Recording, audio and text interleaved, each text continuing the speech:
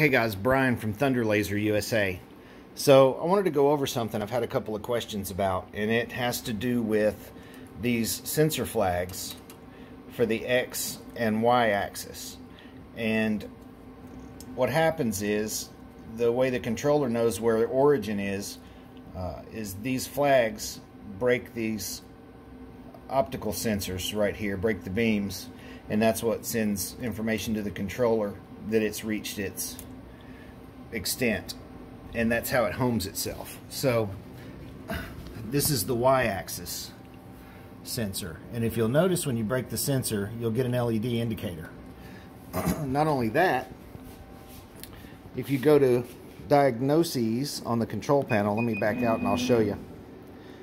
Hit the ZU button and go down until you get to diagnoses and hit enter, and you'll see some of these are red and some of them aren't.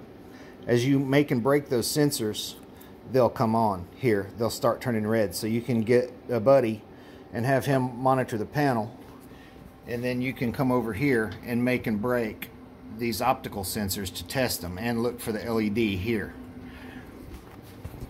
So you want to make sure, and I would check them every once in a while, and I would tighten them up.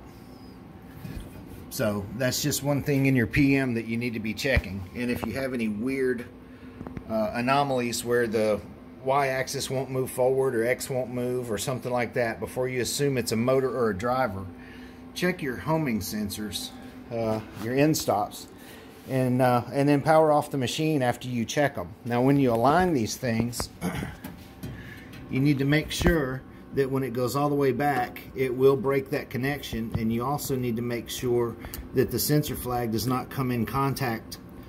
It needs to be dead center, as close as you can get it to center, where it won't rub the sensor or crash into it.